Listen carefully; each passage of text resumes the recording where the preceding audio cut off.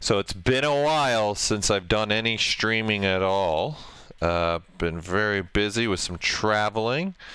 And then, of course, for those that are our ZBrush users, we have P2 that came out. I'm going to adjust my webcam a little bit because I think it got knocked. So bear with me for one moment, please. I knocked the table a little bit. So I'm just going to do there. Bob Ross adjustments. It's got to be done. There. There we go. All right. That's much better. Much better for you guys. So, you know, we talked because of just my traveling, and then we've been working on the P2 and everything else. I didn't, I'm going to veer off from what I normally do, actually, and I'm going to work on my mech guy here a little bit, and I want to, in essence, highlight some things that we've been talking about over these months of us having the Did You Know That? So I want to kind of build some pieces here and show kind of the step, because I'm pretty happy design-wise, the initial design of him, where he's at. So I want to start now building out these pieces and making them clean like these. So these are very clean in the sense that they're low polygon, right? So by me turning on the dynamic, you know, I can start seeing where I'm going with this. So I can see where I need to get creasing, where I want to keep the creasing, not keep the creasing. So obviously I'm not liking what's happening in here. So I would want to keep some creasing there. So I want to take the time today and start taking some of these shapes and these pieces and play with them a little bit. And go through the process of what I would do now for my next stage. Because again, this was just a simple initial mock-up for me for using Dynamesh, and it's the mode I like to call the Dino Sketch mode, where I'm just throwing pieces at it, manipulating, changing them. I'm maintaining the poly groups. Okay, so I'm going to be using a lot of the Z Modeler today, so I can come in here and start, you know, cleaning up these edges. So, and let's take, as always, as we're going through this, we can take any questions that you might have as we're rocking and rolling through this. So you can see this is the shape maybe that I'm going for, more for this. And then, again, the thing I want to reiterate, when you're going to play low polygon and do this, it's really important too about your edges, the way they're going. Okay, what I mean by that is this is extremely sharp. It's like over the top sharp. Again, engineering wise, it really wouldn't be possible to get it that perfection of a sharp. Okay, so I'm reading one of the questions. How do you get P2? Here, I'll show you. So there's multiple ways that you can look at getting P2. All right, so if you already have P1, okay, you go here to plugins, all right, and then you can go to, in here you want to look for your updates. So you could go into, oh, I'm sorry, it should be in the view the update log. Wait,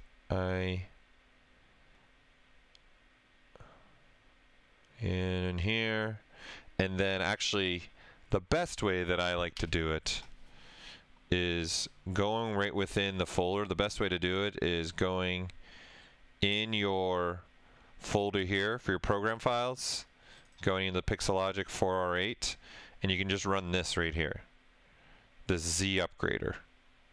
If you just run that, then that'll find that there's a new update. And then it'll see that there's a P2, and then you go through that process. So it's the same on Windows and Mac. However, if you're running 4R8 on Sierra, for some reason the change that has been done on Sierra affected the original version of 4R8, so that upgrader won't work with Sierra. So we made a special one. So in the post here, and this is only for you those that are working on with just 4R8, not 4R8 P1. If you have 4R8 P1, you're fine. You can do it the way I just showed it for the Z upgrader. In here, okay, you would download this if you're trying to upgrade from 4R8 to 4R8P2 on Mac Sierra only. Okay, other than that, everyone else can go through that upgrader that I showed. Okay, hey, you know, and with that said, before we dive in, something else that I want to highlight is our handy dandy wonderful ZBrush Summit. So in case that those that do not know, we have now I've put up everything except there's one thing left that we have to put up, and that's portfolio reviews. Okay, so we now have our workshops are live. So these are workshops that you can take here. So they're $200 for a 4-hour workshop. So you can see Shane's is pretty much almost sold out. There's only 5 seats left. Seth is from Blizzard Entertainment. He's the actual supervisor there for the cinematic teams and environments. So he's going to show all of his workflows in there. We have Furio Teredici. So obviously, I'm sorry, Furio, I always butcher your last name. Hard Surface King of ZBrush. So he's doing a workshop. Dan Ketcher, who actually does the dragons for Game of Thrones. He's going to show his workflow of how he does the dragons for the Game of Thrones. Then you've got Michael Clymer. Whoops, it's bouncing around on me. Michael Clymer does the weapons.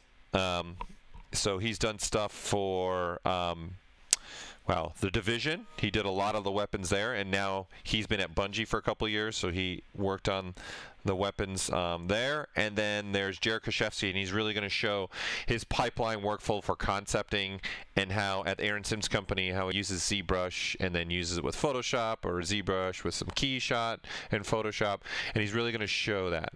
So Furio, all these people will be physically here, so you want to get on these because we just made these live a couple days ago, and you can see they're already selling pretty good, so you want to go to that. Then the live sculpt off contestants have also been announced. So these are all of our contestants on the organic side. So Damien Calder, who was the inventor of the Dame Standard brush, is actually going to be here at the summit, and he's also making a presentation. So we've got another really great lineup of some amazing artists coming for the sculpt off. So these are all the organic side, and then our hard surface sides right here. So of course Furio's coming to defend his 2-time title. Okay, and then you got everyone else here. So David Schultz works at Red Storm. You got Chi, who's is just another one of those, I would say, hard surface masters in ZBrush. So he's competing, and he's also making a presentation. So Michael Clymer's competing, and there's a lot of great. Timothy, who Tim, you guys all know, for those that are regular people tuning in, he's actually going to compete in the sculpt off. So it's going to be another fun year. So this has all now been updated.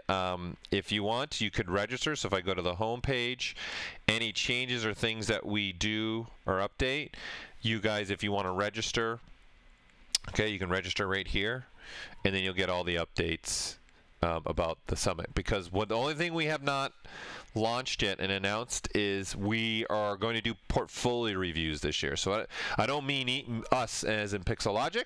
I mean several of our presenters that work at studios are going to sit and look at the artwork if you're trying to get a job at those studios, and we're going to have that scheduled off. So we're creating a whole system that you'll be able to log on and schedule your time with those particular studios. Okay, so I wanted to highlight that. And then also remember the sculpt off this year. It's got its own day on Thursday, and it's only online. So it's nothing going on physically at location. Nothing's physically happening on site until the next day, which is Friday the 6th. Excuse me, and then through the 8th of the Sunday. So, but the sculpt off, we're going to give it its own day this year and see how that goes. Okay, so I wanted to take a minute to highlight that. So any other questions before we move on that I missed here? I don't know. Okay, yeah, so good call. Yeah, make sure a firewall and an antivirus, okay, also could stop the installation of ZBrush or the updating of ZBrush. Everything is streamed live at the summit except the workshops. We do not stream the workshops. You have to be physically here on site, and that's the only thing we charge for. Everything else is free. So as far as what's new in P2, it's really just it's fixes based upon feedback that you guys have given us. So here I'll show that to you here. So in this post right here, we put right here what we fixed. So for example, now the live booleans, you can see masking and dimming. We fixed a bunch of different brushes. We've added some things based upon customer feedback. So like now the dynamic mode and the brush size can be saved out on an individual brush basis now. We did some other updating and fixes to the 3D print hub. We brought back the transpose line inflate and clipping because that was a request. A lot of people depended on it, so we brought all that back. And we just fixed some stuff. So this is everything that was done in patch 2, and then this is everything that was done in patch 1. So it's more of just some fixes and updates to existing features. There's nothing new that's been added to ZBrush. Okay? Yeah, Keyshot is a separate thing that you have to purchase. For sure. Okay, so I want to have some fun playing with you guys today and just looking at this model mech that I'm going to work on, and my goal is here to get this done, and hopefully you guys will see the process and the streaming as we go along here. So the big thing for me, if I'm going to be trying to switch any of this Dynamesh pieces and I want to clean them up, I'm going to use different ways to do it. And when I'm cleaning them up, I'm a big component of, for me personally, doing the low polygon so I can have ZModeler at my disposal and do some things with it. And then I really found a great workflow for myself. So with the dynamic subdiv, I find turning my smooth subdiv to 4 and this creasing level here, putting it at 2, gives a very nice automatic kind of chamfering roundness to the edges. So you can see in this particular piece, now I've got some roundness there. So now if I crank this up a little bit more, it'll get more and more smooth. And you can see that's what that piece would look like from a distance. So you can see in here, if I want to play with this edging still, I can do that. So I can uncrease it and then see what does that look like. Right? So I can start saying, well, I want to crease it back and see what that looks like. So I just found, for me, it creates a very nice way to manipulate the surface and look at what I want to do with it. Okay? So that's kind of like my go-to setting. So I want to have some fun with this piece in the back here today. So I kind of want to build this out and build this up. Okay? And look at some other pieces in here, and then maybe take this piece, and it's something that I kind of have a certain flow to, and then go for it. No poll today. I'm just going to play around and sculpt today, so no poll today. When I get back on the swing of things, I'm also going to be out for vacation. The last poll we did, it was advanced materials that took the win.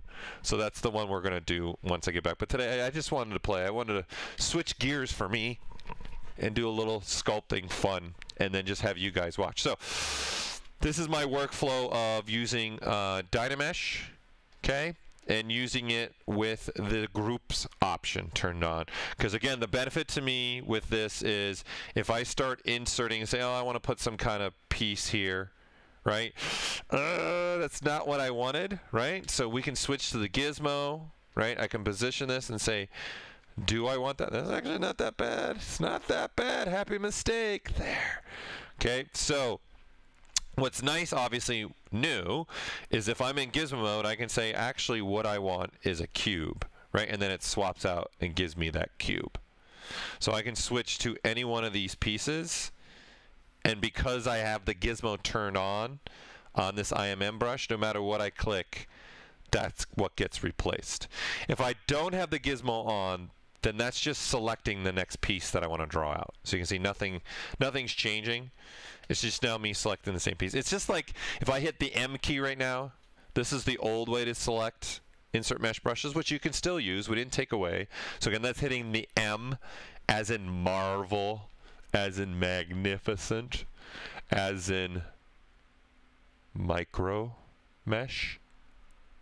Okay, so But with the gizmo on, we've now added with this selector, IMM selector, I can swap these out. Okay. So when I drew this out, all right, I've got it drawn on this one subtool. So if you look, I've only got 5 subtools to this guy. I've separated out some pieces just because that's what I wanted to do, to keep them kind of separated and have their own subtool. But the majority of him, you can see, is all in one subtool. Now, the beauty here is I'm kind of doing, by turning the groups on, when I go to redynamesh this, it's keeping them one subtool, but then it's keeping this as its own kind of piece. So it's got its own shell. So it's not welding in there. So it allows me to do at any time, I can click on it and I can move it still, right? I can adjust and say I want to adjust the size of this. And see how they're moving to the center? So right now you guys can't see what my hands are doing, and that's half the fun right now. So it's moving towards the center. So what's controlling that is I'm in symmetry mode, right? So in essence, I have 2 gizmos. I have one here and I got one sitting over here. And ZBrush knows that.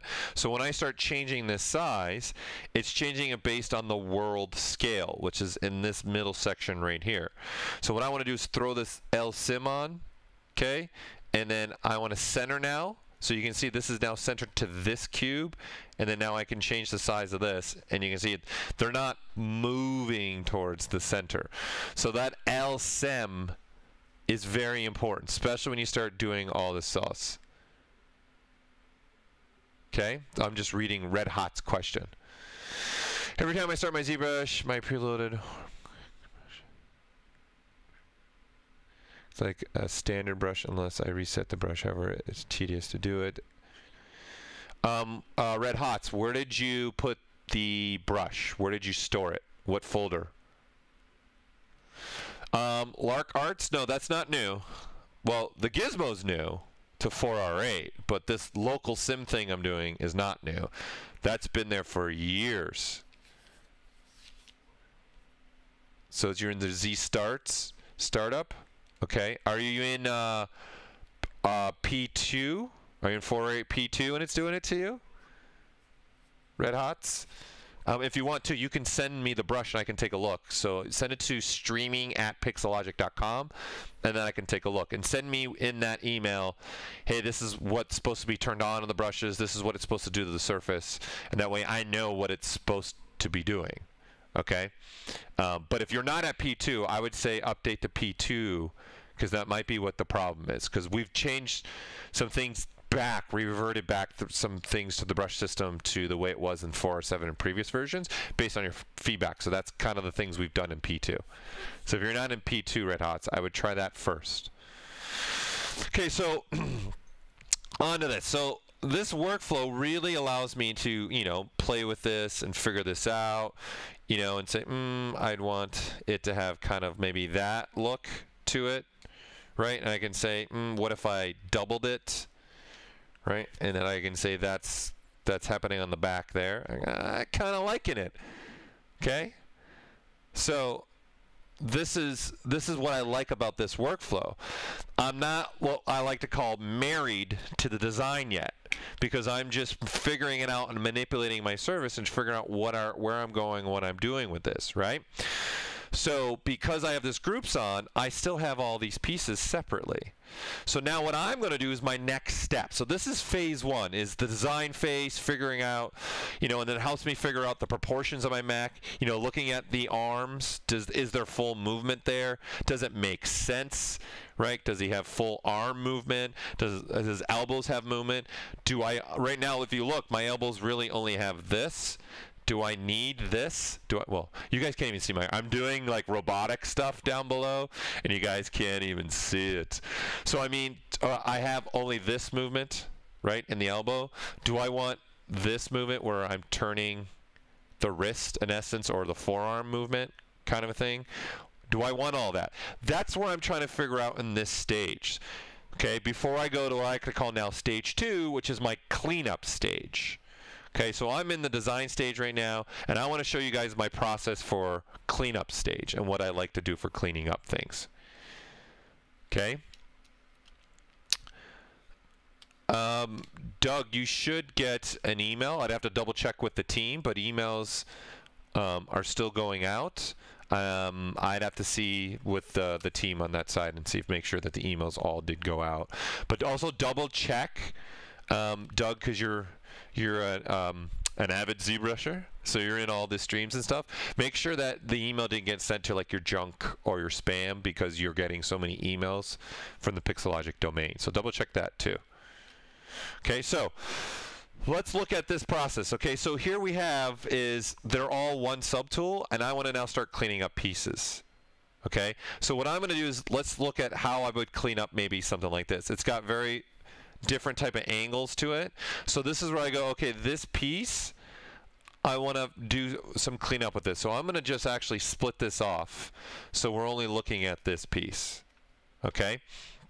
So as far as retopologizing goes, there is many ways we can go about doing this. Okay. So the one way I like to do in particular with this piece is I want to keep it as low as I possibly can. Okay, so let's turn everything off, and if you guys don't know, for R8, you can see that all the other subtools are not turning off, even though I have this selected and turning the eyeball on and off, because we obviously, again, user feedback, people would automatically click on this accidentally, and now with live booleans with the start menus, we have changed this now. If you hold the shift key and click, it turns off all other subtools. So again, you can now hold the shift key and click, and then it'll turn off all other subtools. All right, so I want to retopologize this one piece, okay, and I can retopologize both at the same time or do whatever I want. So I prefer, because this is going to stay really low polygon, and it's pretty much all quads. It's not anything crazy going on here, okay? We could do something either I could do the topology brush, right, and then I can draw lines. And wherever the lines are crossing, right, that's a face that's going to start to be created.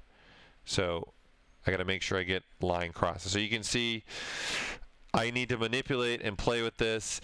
And you can see my hand's not perfectly straight. There is ways, obviously, to clean that up. But I'm not liking the results that I'm getting, right? So this isn't crossed over here. So we'll make sure we're crossing over. And now you see I got a face. Okay, but it's really dependent on how I'm drawing this out, right? So I got to do this and then continue down the path. So you can see my brush is red. Now I'm on the curve and it's blue. That means I can engage the curve, so I can extend the curve that way. Okay, but you can clearly see you got a nice straight line here because wherever the green circles are, those are vertex points now, and then that's creating a polygon face. So that's why I'm getting the face. Okay, so this is definitely one way to go about it. I'm going to go the different route because it's just something I prefer for a shape like this. And I'm going to use the Z-spheres. Okay, so you can retopologize again two different ways with the Z-sphere. Okay, so I'm going to grab the Z-sphere and I'm going to go down my menu line here. I'm going to say rigging. I'm going to say select mesh. And I'm going to select this piece and it pops into place. And now I've got this, and then I'm going to go to Edit Topology and turn that on. So now I have this piece. We'll turn the floor off because we don't need it. Then in fact, I'm going to make my draw size all the way down to 1 because that's all I need. Do I want symmetry on or off, right? So again, in the transform, do I want this on or off? The shortcut being X. Okay, so now all I'm doing is just tapping where I want vertex points to go. And now the only thing I'm really relying on the surface is where the point goes. Nothing else. I'm not, where the topology brush is taking on the curvature of the surface and things like that, I'm not doing that with this. So I'm just literally saying I want to point there, I want to point there, and then let's go from here to here. So I'm just got to build out the rest of this piece. And notice, when you guys either double click in the document, or if you start rotating at least twice, so I'm using right click rotation, right? It deselects the vertex point. All I have to do is tap, and now that point right there is the selected point, and then I say I want to build from there to here, and you can see now it shoots back because now this polygon face is done. Okay, and what I'm going to start to use now is this adaptive skin. So this is really important. Lisa needs braces moment all at the same time. Okay? So what's new to 4R8 is we've now put Dynamesh in adaptive skin, and by default we're turning Dynamesh on. So if you guys have ever used Dynamesh, and you know there's cardinal rules to Dynamesh, okay? Number one being it's got to be a watertight surface. So what I'm building right now at this point is not watertight because I've only drawn out 4 faces, so it's just a plane, a plane, and a plane, and a plane. That's not watertight, okay? And then number 2 is Dynamesh on plane surfaces. It's not meant for that, okay? So I'm actually not going to use Dynamesh resolution because I know it's not going to give me the result I'm looking for. I'm going to turn this off, and I'm also going to turn my density here to 1. So this density slider in essence is the number of subdivision levels that I want to have by default when I look at this mesh. Because what I'm going to do is preview and give me my results. And you can see we are getting exactly what I'm drawing out now, right? Because this is what I'm trying to make. If I turn the density up, then it shows me what it would look like divided. Right, so this shows density of 3, in essence show me 3 subdivision levels. Okay, so I'm going to drop this back down to 1, turn off the preview, and then I'm going to continue now to build this surface out. So I'm back in draw mode. I'm going to say, all right, I need a point there. We'll go there to there, turn around, and I'm just now following the design that I've laid out and just rebuilding new geometry. So I need to cut across from there to there. And then now let me finish off the bottom. So I'm going to go from there to there. Okay, and then I can say, well, what am I looking like so far? This is what I have. Okay, so you see this issue right here? So I know when people use this, they run into something like this. Okay, because there is something with this. This is really old. Right? So what it's going to need is everything is perfectly 4 faces. So when it's trying to calculate, it's having a problem in seeing kind of like a non-manifolded surface. Paul Dypipe, yeah. Well, I'm just reading Vertigo's hashtag. Okay, so what I'm going to do is I'm going to add a span of geometry. And what this is also highlighting, you can see there's a yellow line that's popping up. This is how I am able to, when I click here, see that yellow line? That's where this point's going to fall. And then that's where I start moving around the surface and going from here to here. And then we'll go from here to here and then finish off there. And now we can say A. And see, just doing that, we get the piece that I want. The piece resistant. Right, so it's just something when you are using this, if everything is like four perfect, like polygon by polygon, and there's no split edges, you might run into what I just ran into. But the easy thing to do is to just add an edge loop around there, right? And so we have ZModeler, so I can delete that really easy with 1 click. So I'm going to say, okay, let's make this a skin. Okay, so I click this button, and you see what it does is it makes a new tool. Okay? The hashtag could be hashtag Paul's a tool, because I am a tool. So now I'm going to go back to my original mech that I was working on here, and I'm going to say now let's append, okay, that piece now. So I'm looking at the skin, and now I have this skin here, and I can turn these on and off, and then there you go. So now I would take the time to switch to my ZModeler, and let's, you know what, right now let's just get rid of that piece, and let's decide about some polygrouping. Okay, so what do I want? Maybe that to be its own polygroup, right? So maybe this. So I can make these their own polygroup, right? So I'm just holding the Alt key to get the white temporary polygroup. Right, so I'm going to say, let's make this the same polygroup. Let's say that, and then this side as well, have that polygroup. Okay, the back can have the green, the bottom can have a different polygroup, and then the front we'll have that be a different polygroup. Okay, so now I can do in my creasing, okay, I can do a crease by PJ. So, or polygroup, or Paul Gaboury's, if you want. So now I've got creasing where the polygroup is. And you know, I took the time to make the polygroups because down the road I could end up using that. I like to take the time now to quickly do it while the polygons are so low. It's not something I have to do. Okay, I don't have to create the polygroups because I could also have done creasing by, if I had all the same polygroup, I could use this crease level tolerance. So I can say, let's put it to 45 degrees and hit crease, and you can see all those same edges got the creasing. Right? There's nothing different there, right? So, but I wanted to have the polygrouping because down the line, I know I'm going to probably end up using this. So let's go ahead and throw our dynamic on and see what we get. Okay, you can see we have this. All right, let's drop our crease level to 2, and let's throw that dynamic subdiv up to 4, and then this is what we're getting. So let's see, maybe if I crease this complete edge, do I get a little bit more shape there? Yeah. Okay. And then now it's really rounded. So maybe for this particular piece, because I'm so low, I want to go to maybe crease level 3, and let's see what that is. So there, that's giving me more of the shape I would want. That's more what I'm looking for. And if I want to play with this even more, I can go to 4, and then let's try smooth level 5, and then there. So now I'm really getting that sharp, harsh shape. Okay, that maybe I was looking for. And then now, if I want to continue playing with this and cleaning this up even more and manipulating some of these polygons, okay, I'm not in perspective mode. I have found using the clip brush is really great to say, hey, let's make these all along the same plane there. Let's make these all along the same plane along the top. Let's make sure, let's add a little angle there. I don't like that. Okay, but let's definitely make sure the bottom is nice and straight. Let's make sure that front is straight.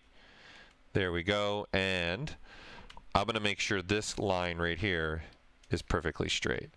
So I'm cleaning up a little bit of things that maybe I want to change. And say here, I'm going to make sure that is perfectly straight there. Right? And then there you have it. Now, I can see there's some still, I'm not happy with this. It's not symmetrical looking straight on it, right? You don't see that symmetry looking straight on it. So again, I'm just trying to show you guys techniques that I do to clean up low polygons and things that I like to do to create stuff, okay? So I want to solve this problem. You can see that it's not perfectly symmetrical on either side here when you're looking straight at it. So what I'm going to do is I have local sim on. Okay, but what I'm going to do is I'm going to delete symmetry along the X. So all I get is 1. Okay, that's all I get is the 1. Right, and then now I'm going to do a mirror weld along the X, and you can see now that shapes. So this is what I had before. This is what I have now. So now I've got a perfectly symmetrical piece. And when I do that mirror weld, it's going to the middle. So what's giving me that advantage, again, is this LSim button. So even though this piece is sitting somewhere else in space, I'm telling it to pay attention to the local symmetry of this mesh. And now I have, no matter where I'm looking, I've got the same thing. And then now I'm in symmetry mode, and I can even play with this and say, let's make them both to be straight like that. And I can clean up very fast my piece like this and see really what I want. And then boom, there you go. There's that piece the way I want it to be for this particular mech. So I'm just using some clip brushes to do some adjustments, and then I'm using mirror and weld with the LSim, right? If I come out of LSim and hit mirror and weld, I now get the other side. And now I am symmetrical again here. And I can say, oh, I don't want that now in the middle. Bada bing, there's my piece. So if we go back now and turn on the rest of the piece, here's what I have. Right? And then now I'm so low in polygon, right? It's super easy for me to do some adjustments now. I can say, let's pull that up a little bit more like that. And I want this edge here. Okay, I'm talking about this edge right here. I want to move it more forward. So I'm holding control and the alt key. So what that does is unmasks anything that's in the box. okay, and keeps everything else masked. This was added to 4R8, and when we added it again, when we added this, I was like, that's cool. It was really added for the deformers. But I tell you now, and I find myself always, when I'm masking, holding down that Control and Alt piece every single time, all the time. I don't know what it is. I just, I'm doing it, okay? So now I can say, let's turn this off, and then play with this edging. And now I'm just playing with the design a little bit more, and I got to decide, do I want this edge to be in essence parallel here, or do I want to go past? What would look better for my design, to come further in or have it to be right around there? Right, and then there you go. So I would go through now and start cleaning up all these pieces of geometry. Okay, so I can get super clean like that, and this is going to allow me to start doing other things down the road. Okay, so even to the point where, hey, maybe let's add some kind of little scribe line down the middle. Here's a way that maybe I would do it. Let's delete symmetrically, so I'm only working with this. All right, let's look at just this piece, and then let's go with turning on our gizmo. We'll center it. We'll make sure it's reset to be perfect, like that. We'll go to the gear, and let's do a multi-slice. Okay, so now I got a multi-slice here. Okay, so I got to figure out what I want resolution-wise, and then how essence wide do I want that to be. Right, and then the benefit here is I can add more resolution, less resolution. So I'm just going to do this. I can off-center it a little bit if I want, design-wise, and then say, let's go about there. I kind of like that. It's something different. It's not all the same. I'm going to say perfect. I hit the W key there, so you guys can either hit the gear, and I can go back to my multi-slice. So I hit the gear and go to my gizmo. But if I hit the W key, I can switch between the deformer and the gizmo. So I'm going to say, yes, accept that. Accept. Go back to my Z modeler. And with QMesh, I'm going to say along the poly loop. And then push it in. You know, make a different poly group so it stands out a little bit more. And then there you have a scribe line that's a little off-centered, adding a design element. And then now I just mirror and weld it over, and I got it on the other side. Done. Right? So just some thoughts here, some processes here. So another way that I like to work, okay, let's look at these pieces. These are going to be obviously missile coming off, and then it's going to be able to be rotated and moved up so he can go to different heights. And you know, this guy, I'm designing him with a thought process. He's not so if you think, I'm thinking military wise, there's things that I want to make. If I have a base, I want to protect the base, and then I want to make things that go attack, maybe. So this particular guy, my whole design is wrapped around, this guy is stationary at the home base of the military that I'm making, and I want it to protect. So all the stuff I'm making for him is really thinking about, he doesn't need to be very fast and extremely mobile, because he's staying close to home. And all the things I'm putting on him is about protecting the home base. So these are longer range missiles, so you get things off. And just because we're talking about design element stuff, right, that's why I gave him a Gatling gun. So for people, if they get close, he's got a gun. Then he's got a couple more missiles here, and then this, I'm making this be landmines. So he would fly in, because these are going to be jetpacks here. And same thing here, I'll probably put a jetpack, and those are jetpacks here, and then this is also going to be jet, so he can kind of hover in and land. And then on the feet, he's going to have things that pop out, and he can dig into the ground. So that's kind of where the design element I'm going with this. So let's take a look at how I would take these and create this. So this is just pretty much a rectangle, right? So I'm not going to bother splitting this off. I'm just going to go, let's just make a new piece, period. Okay, so I'm going to append the star. Okay, and I only want to look at the star. That's the only thing I'm going to look at. And let's start creating that shoulder piece and everything and the techniques I would do. Okay, so here we go. I'm just going to switch to the gizmo. I'm going to say, give me a cube. All right. I now have this capability to adjust this cube, and I'm going to say I want it to be 6 sides. So I'm just using this primitive. We talked about this the last stream we did. So in the previous episode with us, we talked about this as well. But if you guys have questions, right, keep them coming. Oh, I just saw Pengil. Critiques? Do I give critiques? If you want, sure. If you want to send something in to streaming@pixelogic.com, I could do some critiques for you if you guys really want that. Sure. I can pick a person or two every time I stream and critique their work, and that'll help you guys see my mind process. My English today, not so good. The process that I would think of how maybe building the piece or the direction I would go. Okay? Right, so I'm going to say, let's go ahead.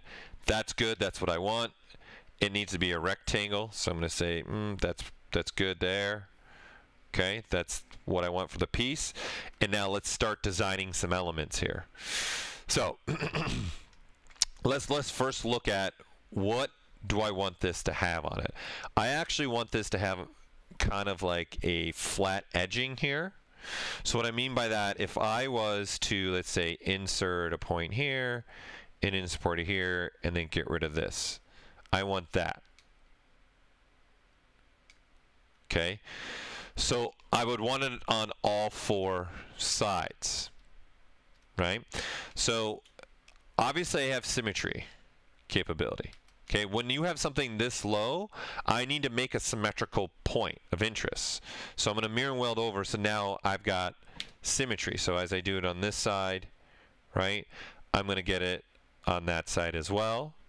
Okay, and then now if I switch to mirror and weld along the Y, I can get it there, and then now I can get rid of these points. I have all the same avenue, and now I got something that looks like, oops, something that looks like that, right? Because I want to have kind of that look. I don't want to be a perfect cube. Okay, so this is one way of me just using symmetry and mirror and welding to do it. Okay, so the other way I could go about doing this, and we'll revert back to this, is use dynamic subdiv. Right, this is also why we created this. It really opens up a lot of things. Okay. I have gone over, so when you say modifiers, are you talking about the deformers? Vertigo, is that what you're talking about? Because we did also deformers the last stream as well. But from here on out, guys, we'll keep hitting them up and hitting them up. So right now I'm just building based upon what I'm doing. I'm showing you guys different techniques to get to the result. Okay, because you never know what one's going to work. All right, so that last one worked fine. But I can throw dynamic on and boom! Yes! An elongated sphere. It's what I've always wanted for Christmas. Okay, that's obviously not what I want. Okay, so I'm going to come here and actually I'm going to turn off the smooth subdiv, and I'm going to turn the Q grid on, and I'm going to put it at 1. And you're going to be like, okay, well, what is that doing? What that's doing is automatically adding a bevel, and I'm keeping it constant, so I can just do this. Right, and you can see it's doing pretty much the same thing, but it's beveling every single edge. So I'm also getting this bevel out in the back and this bevel in the front. Right, so it's adding edge loops to make these bevels happen. So every time I turn this up, you can see it's very faint. Let's see if you guys can see it in here. There are added edges here, right? So this has been an added edge. You got an added edge here, and then there's another one there. So we're adding edge loops around. Okay, and let's see. I'm just looking at the stream. It's going to be tough for you guys to see in the stream until I do this. I say apply, and then you'll see the edge loops that are popping into place. Okay, so the reason why there's multiple grids, because if I don't want to do a bevel, I want to do a chamfer, right? I can have now more of a rounded, right? A rounded corner compared to a bevel flat corner, right? And I can combine them and have both a little bit. Okay, so if I'm doing just a bevel, I find grid 1 is enough for me, right? And I say, there you go, I like that, hit apply, and now I've got this geometry. Okay, but we've got, see, there also the bevels happening there, right? So this is where, again, you could just simply use the clip if I wanted to and flatten each side, right? And now I got all this. But if you look at the first workflow, I had less geometry. Okay, but I had triangles here, and I don't here. I have all quadded here. Right? So if we go back, let's actually compare. Let's do a duplicate. Okay, so there's that one. And let's go backwards again. Transform it to, okay, so again, the other workflow that I was doing, right, was making a center point first with the mirror and weld, and I'm going to say along the X, okay, and then now when I insert, those are identical, right, and then now I insert here, okay, and then now I do a mirror and weld along the Y, and now I have this, right, and then now it's just about me deleting. And now I have, whoops, that look. Now I have this. Okay, so let's look at the difference here. Right, so let's turn this one on, and let's move this over. And now you can see the difference that we have. So let's mirror these down, or merge them down, I should say, not mirror. And then now we can look at the difference. Right, so you can see the amount of polygons over here compared to this one.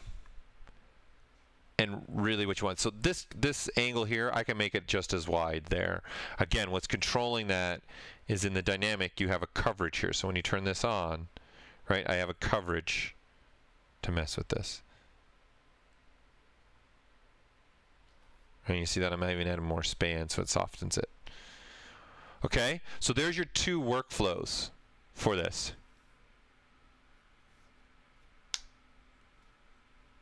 Yeah, making sounds while you do something with your workflow, absolutely. You can't, so the question is, no. Let me go backwards. Here, let's delete this one. Right, and let's only keep this one. And let's do a delete hidden. Okay, so the question's asking, when you turn dynamic on the grid, can you control what edges get the bevel? No. Every single edge gets the bevel, right? So it's really mostly beneficial if you're not going to have any rounded items, right? Because the minute if, say, I inserted a cylinder, let's say, right, it's every edge is getting beveled, so it's going to show it faceted. Right, so this is why that other key workflow that I'm doing with my creasing and smooth dynamic becomes really important to me. Right, so if I turn off smooth, this is what I would get. Right, it's very faceted. Okay, so this is why you got to know, well, what would be the best approach. Now, with that said, you guys can do something like this. So let's say, I'm going to say, let's go back to ZModeler and let's switch to creasing. And let's just do a single edge. And let's say I crease this, and crease that, and crease that. Okay, and you know what, let's crease these two, just for giggles. Let's see what's going to happen. So what I can do in creasing has a bevel. Okay, so I'm going to say proportional width. Okay, I'm going to bevel it, and then I can play with the resolution. So it's the same thing that I'm doing up there in dynamic, but this is actually physically happening. And then I can play with my width and watch things change. So you can use either creasing, okay, to control. So the downfall to this is any edge does that crease. So if I kept creasing all these edges, right, down the line, when I hit the bevel, they all get it. Okay? Now, if I want to have a little bit more control here, okay, which I would want to have more control in the ZBrush brush, okay, hover over a crease and say add to curve. Okay? What do I need help? I will laugh. Oh, this is a you're sending something in the new tab. Is this okay to show to public? Reclusive? Like in the stream? What you sent me that I opened? Crease?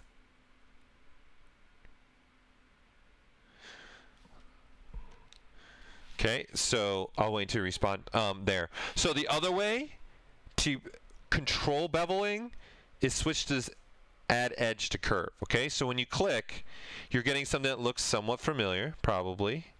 Okay, this is not symmetrical, so you do have to take the time to pick what edges you want. So all I'm doing is deciding what edges do I want to have a bevel. Okay, and then when I hover over, you see it says delete curve. If you hold spacebar, you can see you can do bevel. And then you have all the exact same controls. And then now what you do is you now just click and it bevels all of them. So there is multiple ways to bevel with inside ZBrush. Okay, so if I don't like these bevels, I go to the stroke, okay, and then I say curve functions and delete, and then they're gone. Okay, so I'm pretty happy with where I'm at right now. Okay, this is actually the look I want, and I want to now say creasing. Okay, so I'm going to say, let's play with some polygroup in here. So I'm going to say polygroup, I'm going to say flat island, I want that to be its own polygroup, I want that to be its own, and change the color. And let's change the color of this to be all the same. So now I have various polygroups.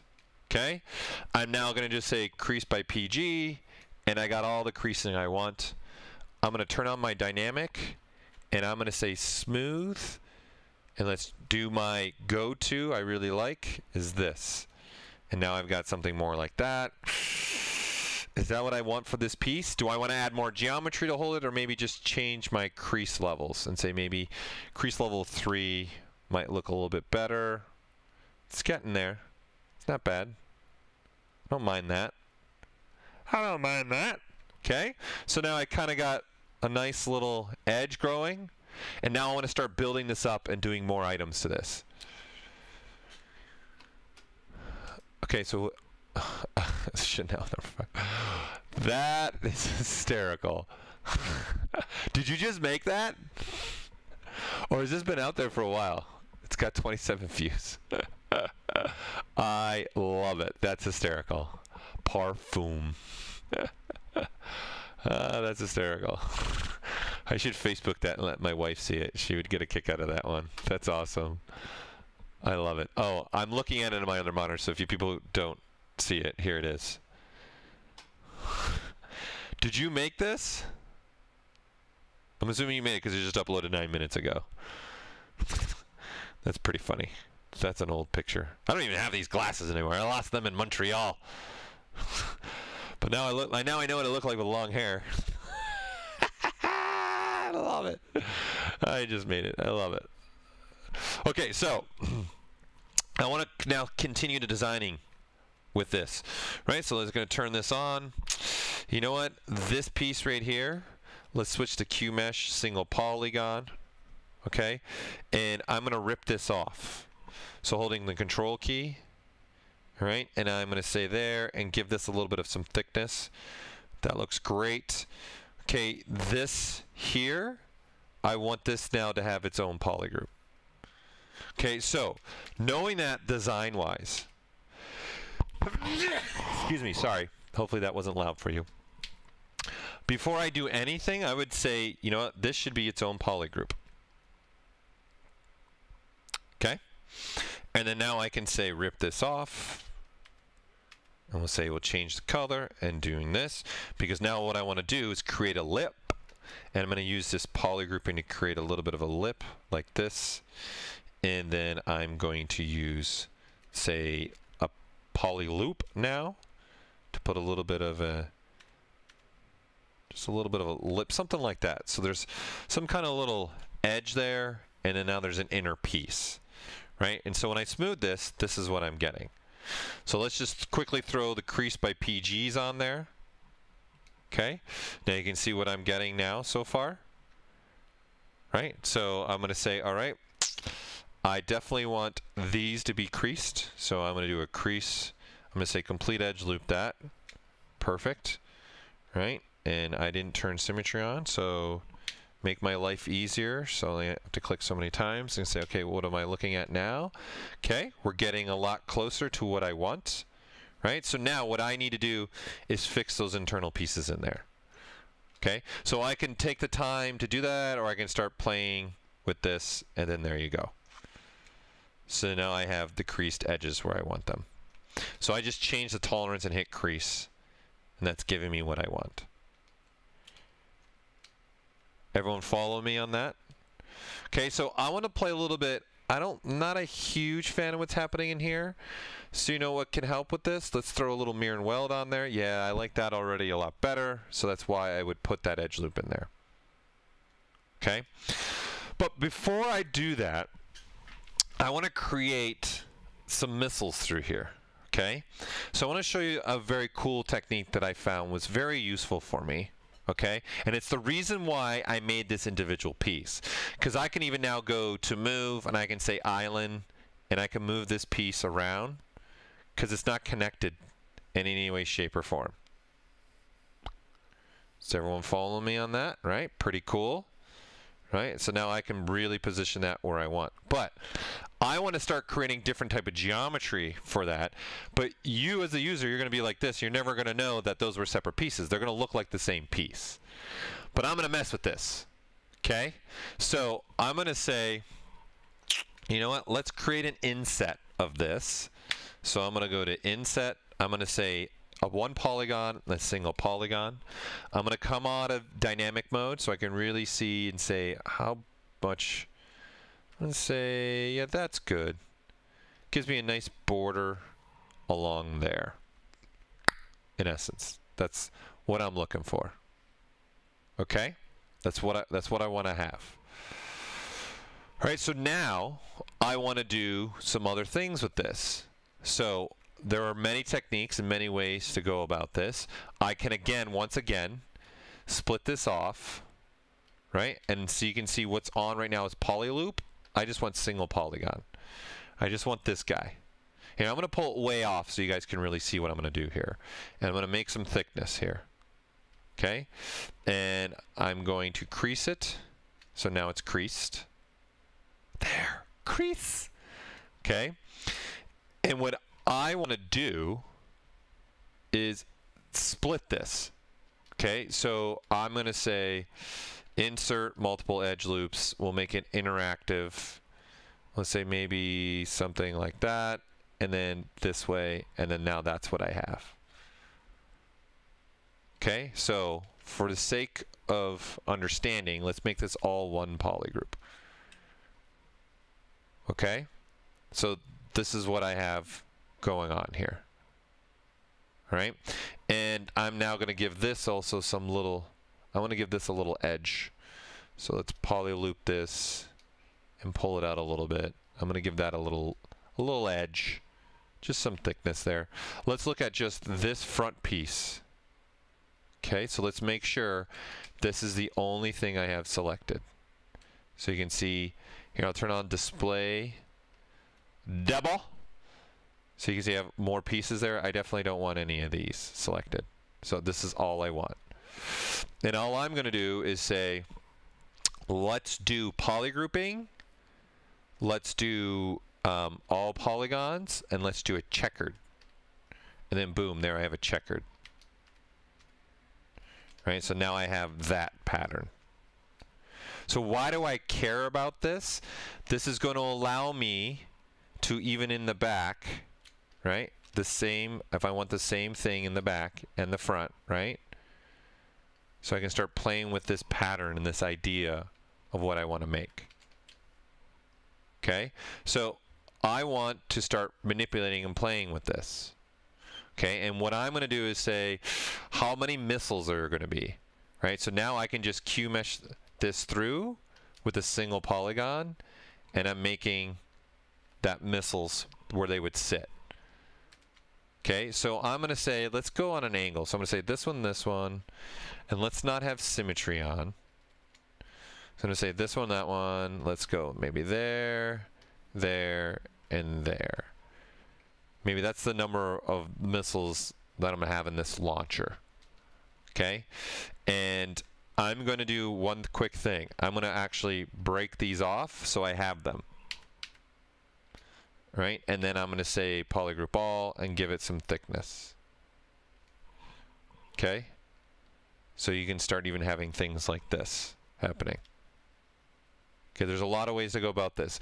I'm building up because what I want to do, okay, what I really want to do is I want to take the time, right, and go through here and then just push through which ones I want. But you can see what you're getting here. I'm actually creating a very weird looking result. So when I smooth this, it's not really what I want. Okay, so what I'm going to do before I do anything, I'm going to come in through here and say I want them to be in this area, and then I'm going to say inset, right, and then create another inset here, right, and then now I can say I can have stuff like this, right, and then now they're not connected. There's actually a gap that's in there that's happening. Okay, so whatever I do here, right, you have to remember you got to do in the back, right? So all I would do is do the same coverage here in the back, right? So I'm doing 1, 2, 3, 4, 5 rows, 1, 2, 3, 4, 5 rows, right? So you can see I need to make sure that this stays identical on either side, right? And then now when I inset, right, I'm getting it on both sides. That's going to be important because again, my goal here is to Q mesh these in so it creates that look. And then I can now do this, right? And then I can go and do this, and then go do the next ones, and then the next ones, right? And then when I smooth, those become round. Right? So this is a way of just using ZModeler to do it. Obviously now with live boolean, I could also just use live boolean and call it a day. But when you go to convert that live boolean, you're going to have all the triangles. This technique, I'm still keeping very low quadded, right, pieces, and I can play and say, oh, I want to add now one there. Or maybe I want them to just be all over the place here. Right? And then now I have maybe that type of pattern happening. It's up to you, like it's up to us, right, what we want to do. Okay, and then the beauty here is if I pull one of these off, right, and then start doing, say, something like this, this is also going to round. Okay, so I'm creating the missile in this sense. So we'll say crease, we'll say let's crease, let's do the face crease.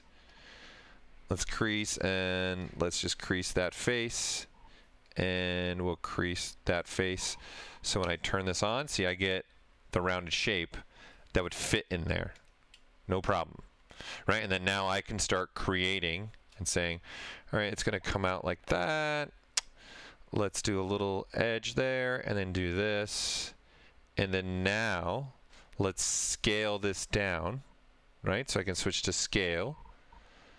Okay, and I can say polygon center and then scale that down, right? And then I'm going to add an edge loop here, all right? And then I'm going to get rid of the creasing on this, and then there you go. It's got a little rounded shape to it. And you know what? Let's add another edge loop here, right? And I'm going to switch to single edge loop. So I can decide really how close that is. Let's say right there. And then let's do a polyloop Q mesh, not a scale, but a Q mesh. So I want this face, I'm going to bring it in. So just start creating some other design elements here. Right? And I'm going to say, all right, do you want this edge? So I'm going to say, you know what? I want another edge there.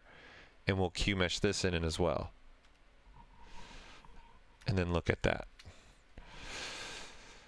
So in essence, that's kind of the warhead that I'm starting to make, right? And then now this, I know, right, will fit, okay, in every one of these pieces. Right, so now if I move this around, right, it's going to fit because it's coming from the same geometry. No problem. Right, so I would do all that at the same time. Right, so this is in essence my goal. So now I could start creating a design of really where am I trying to go with this thing and what is it going to look like. Right, I can start doing things like that. Right, and then I can continue that down the line. All right, so it's just ideas, but again, live Boolean will give you that, but the goal here was I was trying to keep the geometry as low as I can. And now I just start having some fun with my design here. I insert an edge loop and say from there maybe, and then we'll QMesh polyloop this out. So it creates kind of like a back like that. Oh, looks like I need to add some creasing here. So add some, what does that look like? So we'll crease that edge. Yeah, that looks good. And then maybe I will crease that edge. Okay, that's what I'm looking for. Make sure those are creased the way I want them. Right? And then now this has got a large portion on the back. But it still has this pattern because I'm building it off what's already existing there. Right? So then we just keep going with this, and then we just start doing whatever we want. You know, this polyloop this out, and then crease those edges that I want creased. And then now that's got that part, and now I can start making some insert, saying let's go to my insert mesh brushes, and let's go model kit, and then let's start adding some other elements on here. So here I'm going to maybe, here's a nice little thing that looked like a button, or like a button to press down on for it. And then let's make a couple of those. Right, and what I want to make them equidistant, so I'm going to turn on the pin and then hit the 1 key so it's equidistant. And that's just some kind of little other design element that goes in the back. And see, now you start building on this. So but the thing I want to understand here, if we remember what we're looking at, okay, we're looking at this mech, and now I just got to start breaking down the pieces and start building them and putting him together. And in many of these cases, I would build right where it's sitting in space, right? Probably not this, because I would want to take advantage of symmetry, and because it's kind of on an angle this way, right? I would maybe want to take symmetry, because if I want this back and this front to be the same, I'd probably want to maintain that as much as I can as symmetrical point. Okay, so unfortunately I got to get going here for a meeting soon, but before I go, I want to see if there's any questions that you might have. I can't go the marathon 2 hours like I normally do.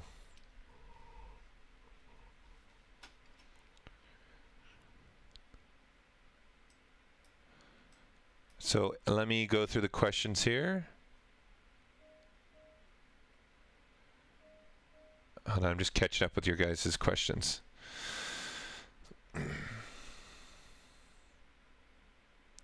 You're talking about noises, using noises, surface noise to push and pull. Okay, I know ZBrush Core would especially be a future discount. ZBrush Core, if you have ZBrush Core, yeah, you can get ZBrush 4R8. You get $100 off. If you already own Core, then as long as you qualify, you get $100 off.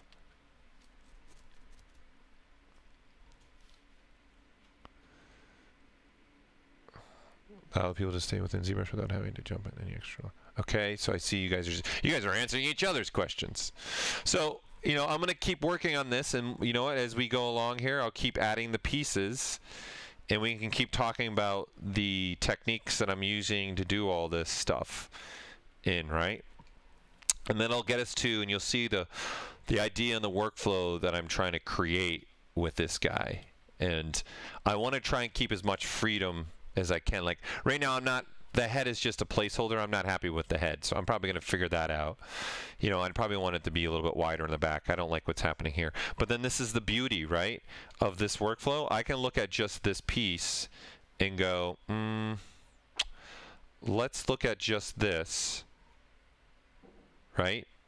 And let's do something maybe like that and switch to even, let's reset this. All right, let's reset that. Let's center it, go here, and then throw taper on this. And now it's on this piece right here. And then maybe I can play with the tapering. And I can have it be sharper or wider. And let ZBrush do some of the work for me and say, does that look better or not? Use some of these deformers. Ooh. Let's see, this interesting. Let's put it on the other side too. Yeah, I don't like that at all.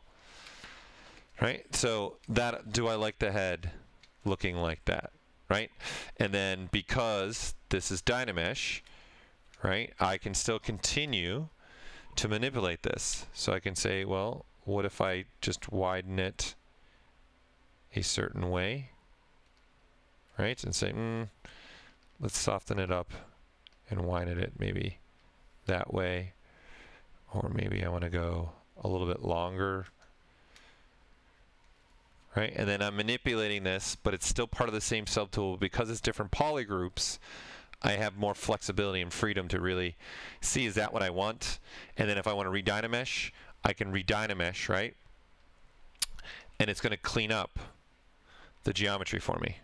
So any of the stretching that I did, it's all taken care of for me, right? So this is what I had before, this is what I have now. And because I have the groups option on, I know it's not welding. So I'm not welding to that green piece in the back. And see, now I need to redesign this if this is really the head I'm going to go with. I got to figure out what I'm going to do with this. And right now, you're looking at this piece, right? If we look at this, how is he going to turn his head, right? So his mobility is this. Is that enough? Turning left and right,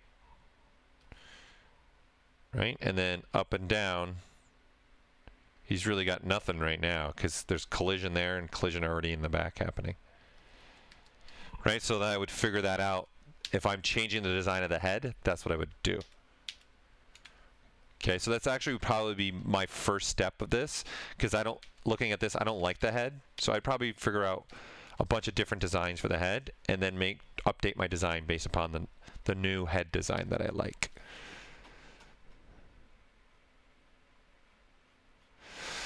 Question, a subtool turned semi-transparent with lines across it. I have no idea. Yeah, that's taken care of now in P2. So what you've done is you've activated.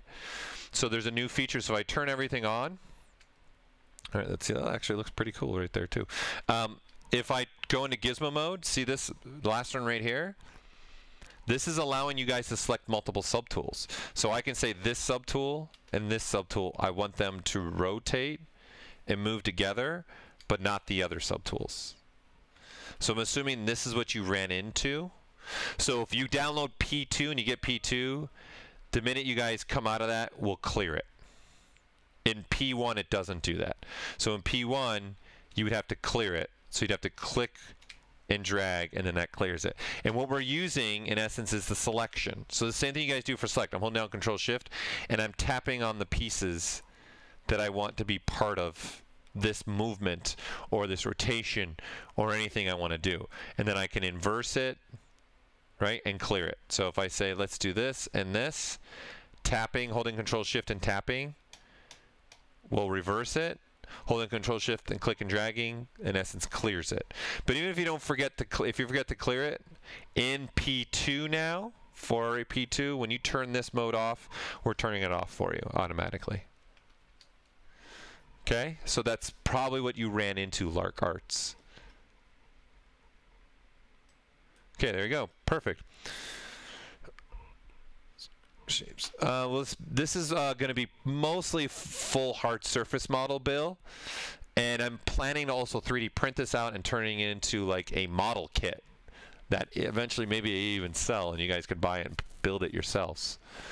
I want to go through that whole process of building like an actual model kit. Like if you went and bought a Gundam model, right? So my goal is to do something, which I got this idea when we did like 5 years ago or 6 years ago when we did 4R4. Let's see, model kit sheets.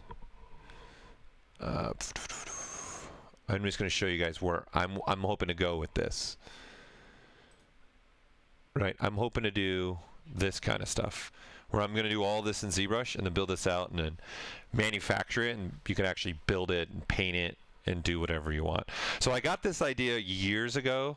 I want to say it was ZBrush 4R4. We used something that I did, which ships with ZBrush. This, yeah. So I made all of this in ZBrush, the box, painted it, damaged it. So I was like, oh, it'd be really cool to actually do that in ZBrush in real life. So how many ever years ago this was? 6 years ago or something. That's where I got the initial thought. I'm like, oh, I want to try this. So I've been on a mech kick for years now, and so that's my goal. All right, let's see. So let me just make sure I didn't miss any other questions. Anything else I missed before we call it a stream? Again, thanks for joining me today. I won't be back until September. I'm on vacation for the rest of August. Okay, so I will not be here. But you'll still have Joseph Drust and Solomon Goes this Thursday. And then tonight evening, you got Shane Olson. Don't also forget about all the Summit stuff that we just released. We updated the Summit pages. Okay, so you're going to want to make sure you head over there, especially if you guys are going to physically come, introduce yourself, number one, come say hi. And if you want to take advantage of these workshops, see, just in this stream alone, we already sold another workshop for Shane here. Someone bought another also hard surface weapon one from Michael Clymer. So these are workshops that we're doing only physically here. These are the only things that are not streamed live anywhere. But everything else is. The sculpt off with the contestants, that'll be streamed on Thursday, okay, October 5th. And then also the presentations will all be streamed the 6th through the 8th. Cool. Stream from the beach, that's a good idea. The sun. For sure.